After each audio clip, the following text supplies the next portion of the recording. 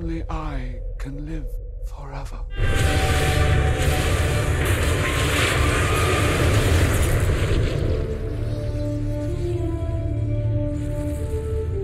Kind of seen 7 years of almost tranquility at the castle. Nothing really seems to go too wrong at Hogwarts anyway.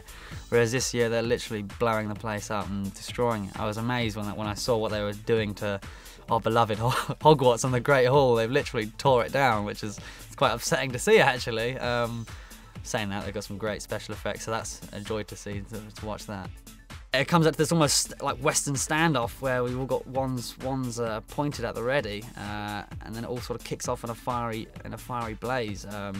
Spells fly left, right, and centre. Young Crabbe can't quite control himself and manages to set the bloody place on fire.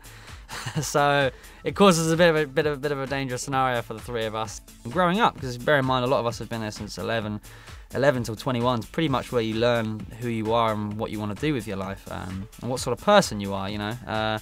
And I think definitely for Daniel, Rupert and Emma, all three of them have grown up superbly here, especially Daniel. I mean, you won't meet someone who's better educated and better with his tongue. He can talk to any level of man, woman or child, make them feel comfortable. So I think in that respect we've learnt a lot, and we've taken a lot from the place. It's only going to be positive things really.